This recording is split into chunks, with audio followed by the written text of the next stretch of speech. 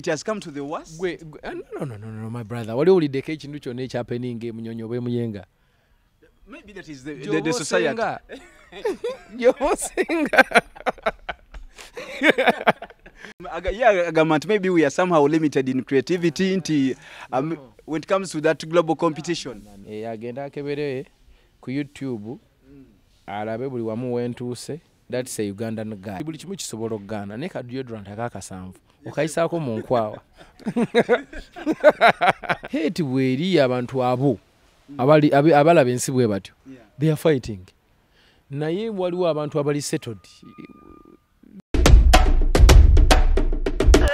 So grateful and thankful. Ladies and gentlemen, welcome to another episode of Gifted. Yes, I trust the process because history is in the making. Olunako lwaleero on today's Gifted show, I'm so humbled to have Uganda's phenomenal artist. When it comes to history, he has done it all. Who I am, ladies and gentlemen, today to have a man from the ghetto to uptown. Of course, Olunako lwaleero, we are taking a miraculous story and of course to share the do's and the don'ts for all this journey. Tugenda kulabika nti twogeramu naye tumanye how has been the journey and of course way forward tudawa oba okitegeera. MCG as usual is my name, and of course you can get to follow us on our social media platform. Always, that is BTM TV in capital letters. Make sure you leave yourself a comment. Yes, control the show. Who would you like to see on the show? But today we're so humbled and grateful to be with none other than a global man from down here, Uganda. Olunako lwaleero sebo nkwaniriza nnyo Eddy. Sanyusa nnyo nange okulaba. Kale webale kuma mutindo kansoko kwebaza n'okulabika nti eggwanga oligaseeko. Ngezaako fena tukola. Fena tugaseeko wano nawali. Ladies and gentlemen, olunako lwaleero tulina Eddy Kenzo Musuuza, and of course Eddy Kenzo basically with Gifted we take a journey ne tulongera okulabika nti we throw more light. Our show is basically different from the usual shows. Oyinza okulabika nti maybe you have appeared on naye ng'olunako lwaleero tuli basaala okuba naawe. Muntu yandyetaaze okumanya from the scratch up to the top. Olunako lwaleero mulabi wa Gifted because it's a prestigious show, I should say. Ng'okutandikira ddala Eddy Kenzo, tumanyi ffenna abasinga bamasaka, that is not no longer question. Naye the making okutandikira ddala wawo otandikira okutandika okwetakulira nga wewe ogamba akaana k'embaata.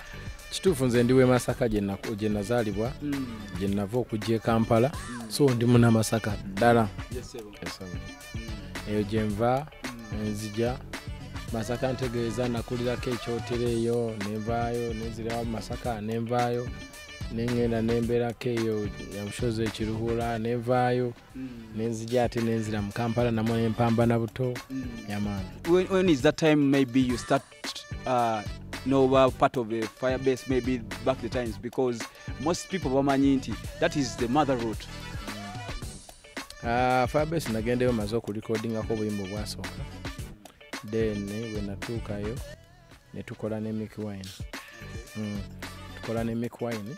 Then that's when I started moving with fire base in different places. Nga nyimba ne make wine. The struggle in zenyo like mbio kuvaayo. I didn't stay long.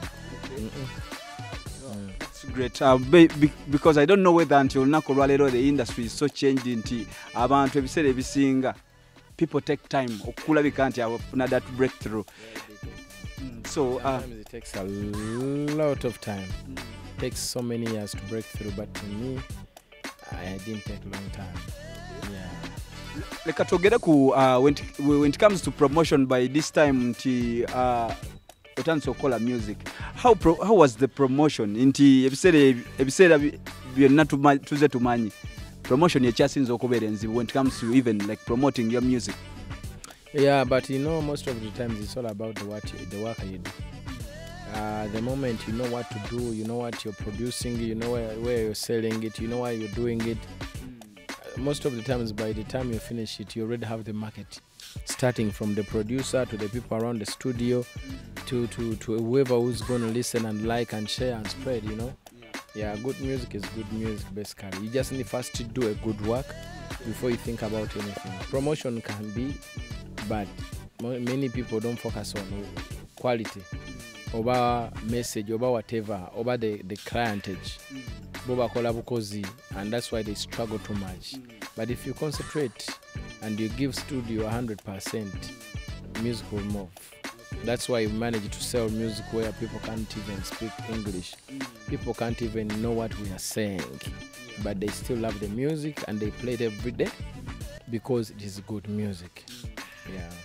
I think, Kenzo, when you talk about the kind of music that you used to do back then, I'm seeing a lot of difference there, because ogenda otunuya music wa leero oba muyite ntya, I will borrow a word, is it a kind of disposable music until we are so into a rush to maybe make money? Because when you look at the kind of music you used to do, nti si omukati naddala abayimbi abazze abapya, simanyi oba rush nene oba speed nti yo ya waggulu nnyo.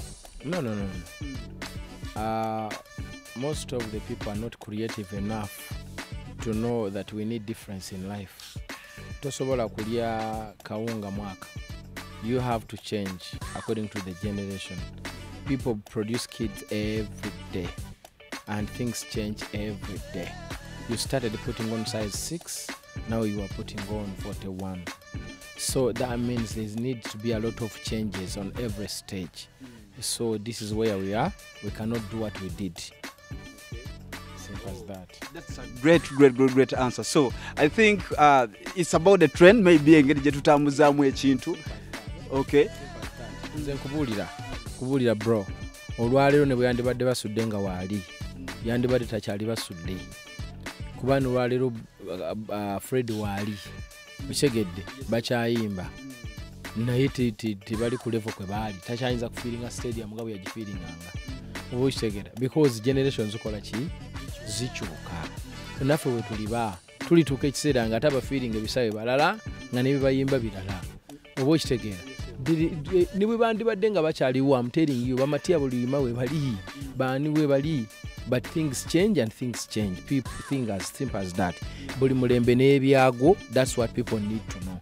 Okuba nti bali Mukama yabayamba ne bafe baali abato nga tebakyatunda. So abantu bakyabalira ku level eri. But I think 100 years from now, bajja kuba nga tebakyawulika nga bw'owulira ate naffe bwe tutakyawulira abo abayimba nga obwo obuyimba bw'owulira abasajja bakuba bala bataliwo obwo obuyimba bwe butyo abantu bakubanga ennyimba ne ziba zaakabinya olwaliro nga ne saturation munoonya ne mu computer n'akubula kubanga generations change. So omuntu addeyo n'agamba music weddaali wakabi owaliro si wakabi. My friend, genda owulirize music okuva mu nsi yonna akyuka. It is not only Uganda. Ebintu baba tupaka bye baali bakola kati ba Migos si bye bakola. Ate ba Migos be baali kera bibajuze ebisaawo. Ocheged Drake be baali bakola si bye bakola. Olwo ogenda okunoonya music waba Fera onolaba waba Wizkid byanjawulo. Bw'owuliriza music waba Kanabongo Mani no waba Fally Ipupa byanjawulo. Naye nga bali bafiiringa ebisaawe n'abantu babifiiringa. Bawagizi babano bali bawonga babawolereza nga nabali bawolereza abaabwe. So things change. Omuntu agamba Mukenza asigale nga akyayimba oluyimba yayimba ngedda same tone same whatever. Nali mwana muto kati nkuze n'amaloboozi gakyuka. Okitegeera what are you talking about? Eddoboozi lisobola kubeera nga lyerimu kukisobola. Natandika okuyimba nga ndi over 16. Okitegeera kati ndi musajja mukulu ngenda kuweza myaka ameka ngongama musigale nga nkyalina Tony eri I was young. Ladies and gentlemen, Nakoletu in Eddy Kenzo. But Eddy Kenzo, I want to believe when you look at the music from various corners of the world, you are very exposed, one of the few artists between every country has its own music identity. I want you to stress from you ombulireko olowooza Uganda twina that a general kind of music identity, because nga olaba nti Nigeria twina gundi aba South Africa nabo batukasukira amapiano tugalaba. But still aba South Africa bayina amapiano bagalese, aba Nigeria bayina whatever you think babirese, but it is all African music. When you listen to amapiano, there is a lot of Afrobeat in it. A lot of Afro. You understand? Just bobongedde mbongezi ne bongeramu ekyo kivugundi ekyo kiyitamu then nengeri gye bayimbamu, for them it's not about lyrics, it's all about music. The South Africans, it's all about dancing. Era nga bw'olaba amawanga amalala like Congo okitegeera, n'aba Nigeria bw'owulira engeri gye bakubamu afrobeat waabwe, it's Afro Congo, you understand. Bw'owuliriza ffe engeri gye tuyimbamu, it's a mixture of Congo, Uganda, kadongo kamu, and whatever, and our Luganda, you understand. There is no any other country that sings in Luganda. So when you listen Luganda, proper Luganda in a song, that is Ugandan music. What else? But there is, I want to believe, of recent we had El Comondi was here and was like, yeah, Uganda maybe is doing well when it comes to the local scene, but maybe when you get to maybe Kenya, some other parts, maybe to Izokuberanga, to can't we serve global kind of music? I think we served Kenya music since the days of Jose Chameleons and Baby Coles and whatever. We've always did music and performed there. Me, myself, I've performed even in villages. You understand? I was even the ambassador for Kenya tourism. How did I reach there? The Uganda music never crossed there. Nanti yagamba, basically, okusavinga like hits. Maybe Uganda, you feel... Those are hits, my friend. Those are hits. Cindy performed there before. I performed there before. Chameleon performed there before. Baby Cool performed there before. We performed it. We've been performing there. We cannot hit more than them. And we cannot be Nigerians. We are not them. We are us, and that's what we can do for now. Yes. But so akuja onti tukubyeyo. Simple. Okay. Yeah, yagala tukubire ku level ya Nigeria. We are not Nigerians. Yeah, maybe we are somehow limited in creativity when it comes to that global competition. No, we are not. We are not. Okay. Agenda akebere ku YouTube alabe buli wamu wentuuse, that's a Ugandan guy. Ayisegedde. Naye atulage aba Nigeria, aba Kenya abakikoze ekyo. Ladies and gentlemen, so humbled today, and we are making history, and of course we are trusting the process because, yes, why not? Onako Ralero, we are so privileged to have Eddy Kenzo, njagala kumanya many breakthroughs that have made you. I remember very well when it came to the times of Stamina, you had City Loss. You've set history. You have come to make dreams like come true. Ngo muntu njagala kumanya for all the places that you have been in, how can you rate like our general industry to the rest of the industries that you have maybe associated with? Because I believe we are in a global village whereby everyone is knocking in Okulabi County putting his or a piece of art. To rate Ugandan industry to other industries? Yes. Other industries in Uganda, music industry outside Uganda. Music industry generally outside Uganda, because I believe it's the most way to go when it comes to the entertainment. Yeah, so this is what I have to say. Uganda music industry. It cannot be any other. We have to do our industry the way we have to do it, according to our cultures, where we're coming from, to whatever. We have music from different parts of the country, you understand? And then we combine it all, it becomes one Ugandan music industry. So everyone has to represent themselves. But our industry is our industry. We cannot compare it to any other, because this is us. We just need to keep working hard to make sure that we go to the next level, slow but sure. But we just need to improve within ourselves and make sure to in our industry through one love, good coordination, respect. Yeah. Okay. That is a very key when it comes to maybe the new era that we are in. So every color industry of binge. We are in entertainment, but you find into promotion when it comes to maybe music, it's growing wider every day. Yeah. Kenzo, like as I was, as an artist, when we have seen you released an African album. You're having lots of like music you release each and every year. What are some of the things that maybe you see no gamba kati jetulaga? These are the criteria omuntu zakozesa maybe to reach out and to stretch the borders. You just need to be creative enough to put something new on the table. Creativity, basically. That's what I could say. You have to make sure that you produce something that has never been produced before. Something new on the table. Yeah, man. Thank you very much. So, ngatu Koko Mugondi, we are in a world whereby artists are the voice of the people right now. And when Kenzo speaks, everyone wants to hear Chichicha Ayogedde. Economic-wise and of course social-wise. Kenzo, today, how are you seeing like our general economy? In the economy, we take it. The Renke Salo Mbala. Hey, Renke Salo Mbala. Nze ndi hustler, I'm a survivor. You know, according to my history, nze ne wano wendi nali suubira nti nyinza otuukawo. Ndi mu birooto. So twalinga tetwalidde okulya ekyemisana n'ekyeggulo okusinziira ku mbeera mwe twalinga tuba. Nalinga nsula n'ensiiba enjala ku Eid ne ku Christmas Day. Ekita kyasoboka kati. Ndi awo. Ate siri muyivu nnyo kuddawa kumanya bintu biri deep. Lero olaba ku mbeera z'abantu bana Uganda because manye ebiseera ebisinga one of the things that are with you 24/7 that is your phone. Yeah, olaba embeera ya leero nti ya society, our society yafogira botya because tuyina ebintu bingi nnyo ebitambula. When it comes to TikTok, amawulire gekyasinza okulabika nti it's a source. Yeah, embeera z'abantu today. Embeera z'abantu nziraba. Abantu abamu balaba nga bibalaba ne biba believingiramu ne bategeera ne basindika mu ghetto. Ate n'olaba abalala ng'engeri gye balabamu ensi ne bagitegeera ne bajja mu ghetto batwala mu uptown. Abamu balaba nga entegeera gye bategeera ebintu batwala kuzimba muyenga, abalala mu lusaalo. So buli omu ensi alina bw'agiraba ne bw'agitegeera. That's why it is confusing and you can't know what's happening. But me, I cannot say anything much from this.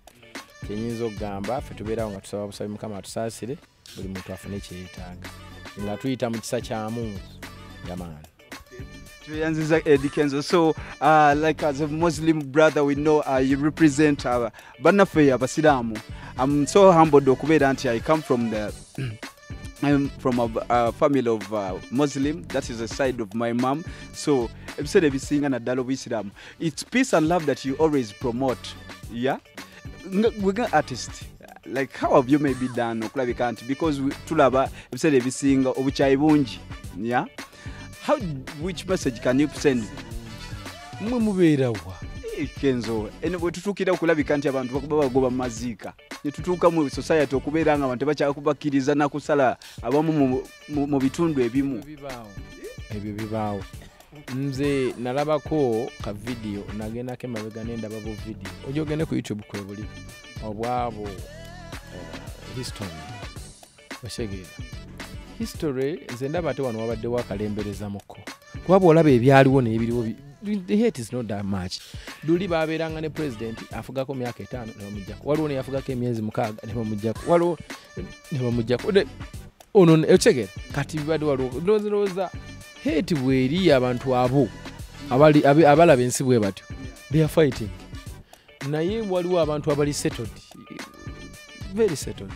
Very settled. There are people who are concentrated and they are doing their businesses. Bini mujitambula abantu bakola. Ochegera naba abasazeewo okulaba ebyo era bye balaba. Life is what you make it. Yeah, bona akera kumaja no gun. No, I don't want chaos. Kankolagane n'abantu abali peaceful. Je bali. You'll find them and you'll be peaceful. Nego bona ganti kan gundi yakubye gundi ero jabirala. Ochegedde. Era kubanga eyembeera ebeera eyo mu bantu abalowooza ensaba giraba bwe batyo. Everyone has what they stand for and it is okay. You cannot stop people from seeing the way they see, from wanting to do things the way they want to do. Is that what you want? Go. You don't want it? Simple. Yeah. So maybe it has come to the worst? No, my brother. What only the kitchen which your nature happening game muyenga. Maybe that is the society. You're singer. Jomusenga wanabera mukatanga ugenda kufesinga ebizibu era ajja kubira empozi ng'otambula we protectings era abaana beffe twaberanga mu ghetto nga buli kaseera okeera ku lodi n'ozikasukamu n'oziwubamu n'okola bikinga okimanyi obudde bwonna omuyaya kusalako olina okubeera alaati ne bw'owulira nga otidde sala Ekigezo kibadde ku personal responsibility. Yes, life is what you make it. Period. Okay. Ladies and gentlemen, today we are setting history. We are coming to making dreams come true. Who are we to have Eddy Kenzo Ayogedde, and of course, he is a person that you can't ask which artist him that. Eddy Kenzo, okay? Ayogedde, we are trying to interact here and there to make sure that we have a leaf to maybe learn, because we believe that Eddy Kenzo is one of the most impactful artists when it comes to the global world, and of course, a first person who came to set history in Uganda. So, Uncle Eddy, njagala okumanya abantu bangi, you are being a personal solo artist who made it from zero to hero, and I believe with our society, making it from ghetto life, people, the perception, most of them is like sitting on knife. Abantu bangi that depend on you, yeah, and we believe that you need to follow then and you like you do on our nation. Olunaku olwaleero njagala okumanya abakulyako. How many people do you think like today government maybe I have a couple of people abandyako sobola na babala. If I might say that there are many. Like for example, ng'ovudde ku bano benkozesa ne mbubandi nti ba backup nti ba producers nti wati abo nango bavuddeko tunuulira abantu benkozesa nga nkozesa mbadde mu tour tutambudde districts nga 18 kwabiri buli we tutuuka wabawo atunda t-shirt atunda emmere atunda chai asiba stage ajijjayo atekako sound ajijjako awe motoka ajijjako atunda amafuta agajjako waboda atwala abantu byonna byeteereredde ku muntu omu. Yes. Kwegambo oyinza okulaba nga mu buli district mwogenza okukola abantu 2,000 bakuliddeko n'okusingawo so bantu bangi.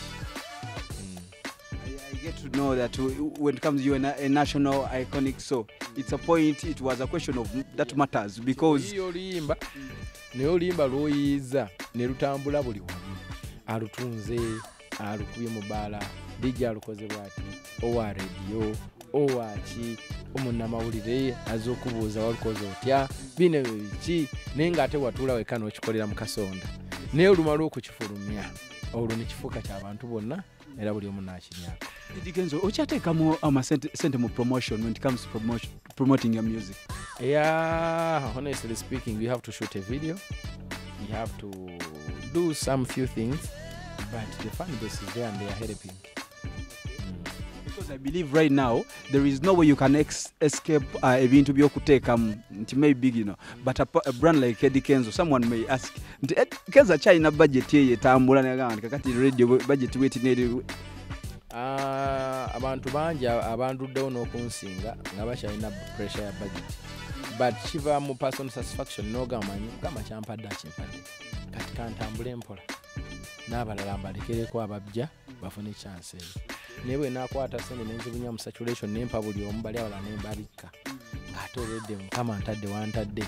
It's not fair. Kiba kise waliwo otuuka n'ogamba kandike n'abalala bakole ki batambulira.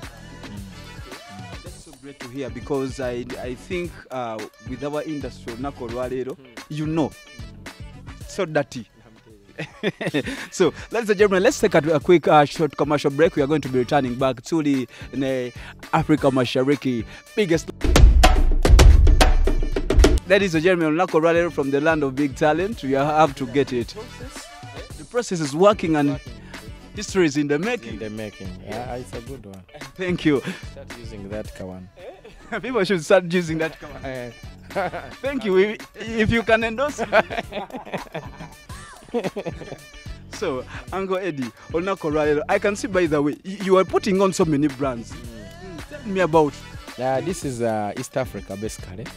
This is Uganda, this is Tanzania, this is Kenya, this is Rwanda, Somalia. This is South Sudan. This is Burundi, and then yeah, all of them I think. Yeah. So literally oyinza okuba nti you are no longer national asset. You are African giant, I should say. I represent East Africa everywhere I go.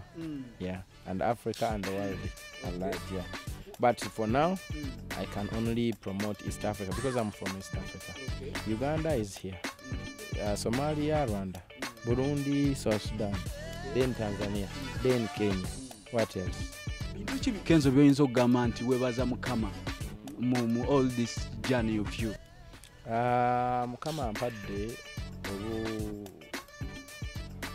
obulamu okutuuka wano no ate nampa n'amagezi agategeera ki bwe nyina okweyisizaawo.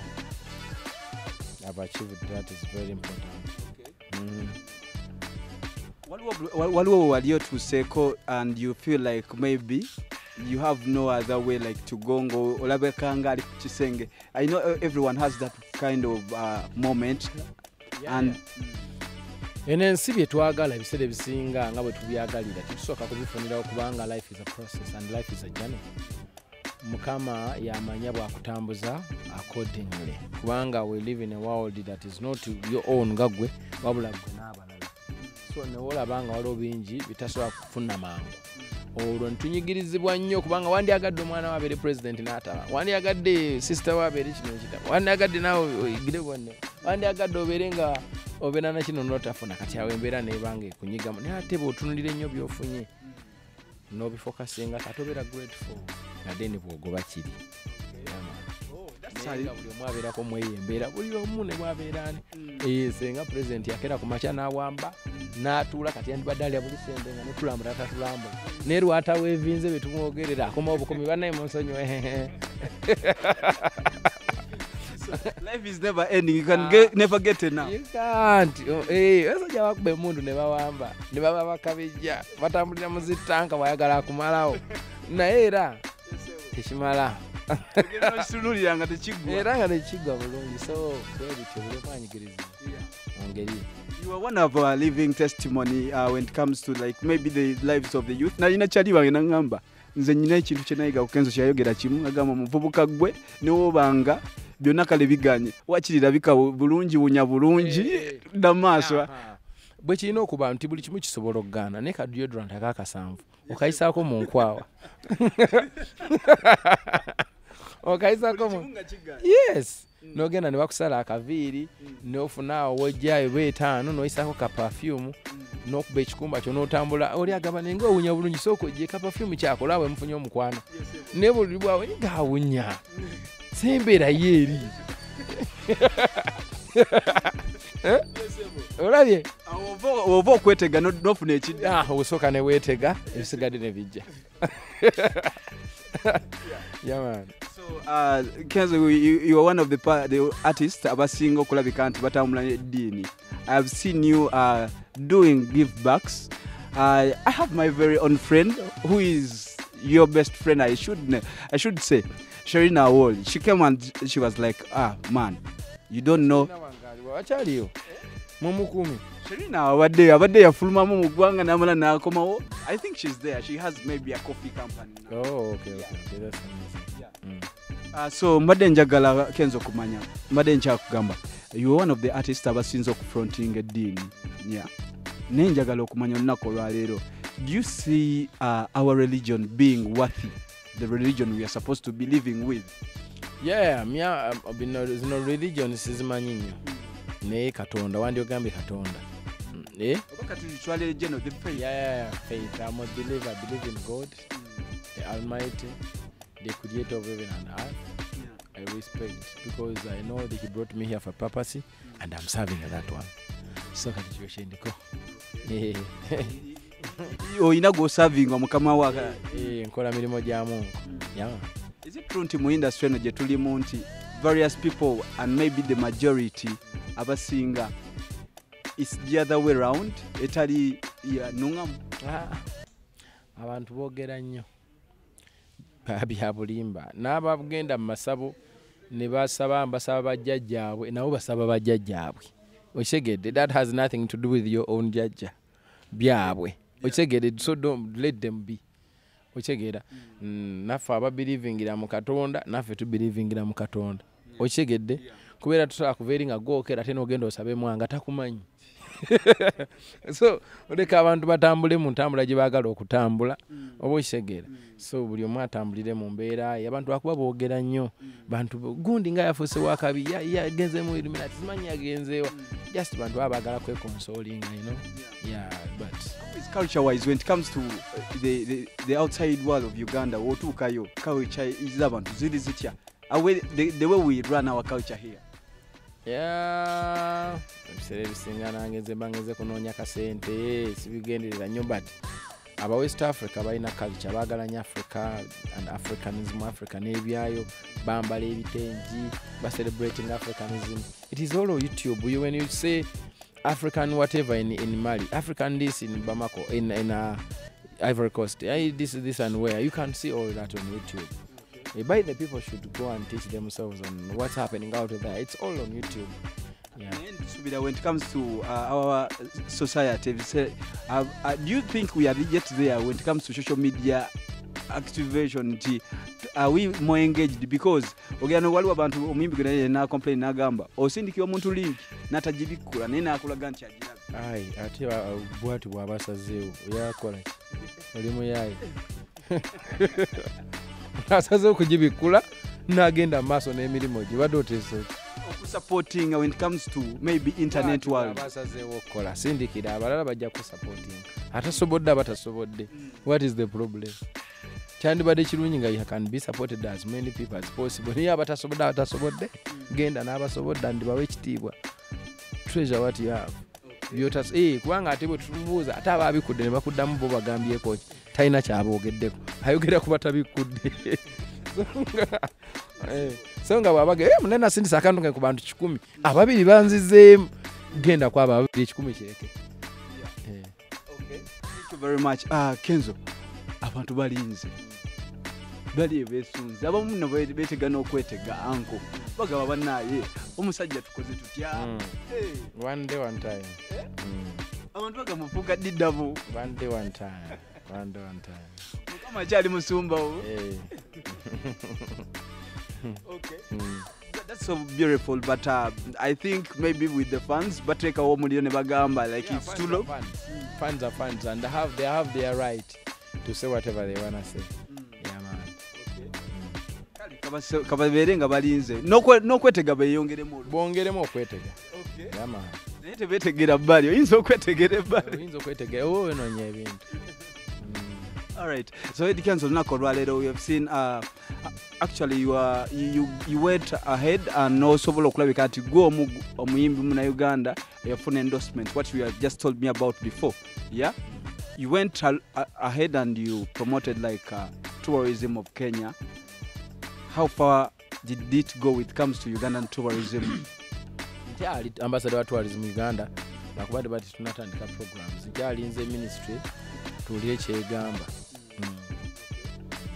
That is so great to hear, because we believe when you come and front such kind of like campaign or activations, it really takes a mileage, because we know various things that are selling Uganda, but tourism is the first priority. So let's talk about when it comes to shows. I've said everything abantu bayatuka ne balowooza n'okulowooza Eddy Kenzo sente okuyimbira olina okubanga olinamu sente eziwera.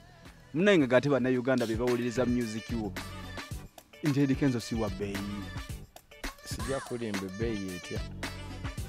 That I don't know. Buli muntu alina price tag. Now I don't know whether I'm expensive or not.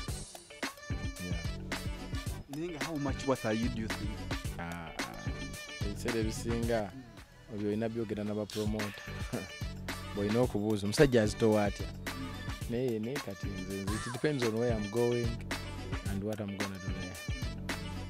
That's great. So Eddy Kenzo Ayogedde tulaba settings are going on. Of course, you are coming to set another history, first of a kind. I've seen this kind of events when it comes to maybe outside world. When an artist stretches Nagamba, let me do such a kind of thing that you're up to. Eddy Kenzo Festival. Yes, Kenzo Festival gitulimu. It's on 12th November, like 10 days from now, about 8-9. Kagamba etuuse. People should put on their dancing shoes. It is going to be dancing day. It's going to be brand. It's going to be amazing. No, that's what I can say. When we talk about a festival, omuntu ayinza okuba ina agundi eri in mind nga inanga walaba KCC Kampala Capital City Festival. So the engagements, activities ezenjawulo, what can maybe someone get to know, because the poster is in general? That's what tugenda gezaako ngaffe. Government is government, and government will always have a bigger budget for things, but we are going to try our best. Okay. So someone should just cancel Nako Ralero. People are celebrating you. People have you bakutimba mu kalenda, bakutimba mu pichi, bakutimba mu buli wamu for bingi nnyo. So what does this mean when Eddy Kenzo year to year, when it comes to daily shows on TV, on radios, what does it mean to see all this continuity goes like this? Because I understand abantu banji bobadde nabo, few have made it, but you're here today. It is God's grace. God's grace in the first place. God who gave me knowledge to know how to do whatever I've done to make me be that. And hard work, I think. But most importantly, God, that's what I can say. It's just God's grace. It's God's mercy. God knows why He gave me the gift of that. Okay. So amazing. The glory goes back to God. That's what I can say. Okay. So Eddy Kenzo, besides abantu to benefit from Eddy Kenzo commercially, ntibafunyemu, what is your music being used for? Music wo mukozeseza ki, like besides getting that? Music wange mukozeseza okusanyusa abantu, kubasomesa, kuba okuba entertaining here and there. So on Nako Ralero, as we are looking well forward, I would like to pick your opinion about the way we are going when it comes to our general music industry. Recently, by organizing the memorial ceremony, Yabade Lubaga, I want you to pick an opinion from you about this setting and, of course, the whole idea of woman. The whole idea of woman. I don't have much to say about woman. I'm going to have it again. So now we take it out. We'll never be taken. We'll have that conversation. Thank you very much. I'm not going to Eddy Kenzo. We are so glad, but Kenzo. Ladies and gentlemen, thank you very much. Last words, Eddy Kenzo, as we finalize, because I know I love you guys. Love you. Ladies and gentlemen, we're so humbled on Nako Ralero Eddy Kenzo, and of course this Sunday it's been a prestigious conversation. Ngatwine Eddy Kenzo Musuza, 12th this very month, November. Hey, come we set history come true. Nako lugenda kubera Eddy Kenzo lugenda kubera Saturday, is it? Yeah, it's going to be a Saturday of 12th November, Kola Airstrip. Tugulawo kumacha paka ate kumacha genkera. Thank you very much. Catch up next Sunday, of course, on Gifted. MC Chie is my name always.